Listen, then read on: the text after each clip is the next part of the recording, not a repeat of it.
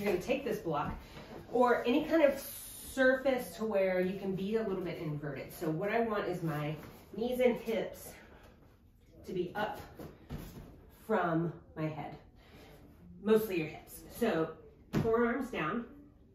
Think about trying to have a neutral spine. So if you're really, really rounded, you could come up to your hands. So I want my tailbone to be sticking out. I want a little bit of a lumbar curve, and I want to relax my pelvic floor. So now you're getting a little bit more bang for your buck. You're gonna think, relax and open the back of the pelvic floor. The sit bones separate on that inhale. As you exhale, you're gonna actively pull that bottom rib cage up, and look at, nothing happens to my spine here when I pull that rib cage up. So we're not rounding, we're just engaging. Feeling that rib cage lift from the muscular engagement.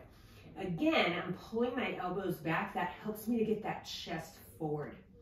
So it's like you're pulling the chest apart from the lower rib cage. You're holding that rib cage down. You're lifting those upper ribs and upper chest. So it's a nice posterior pelvic floor stretch as well.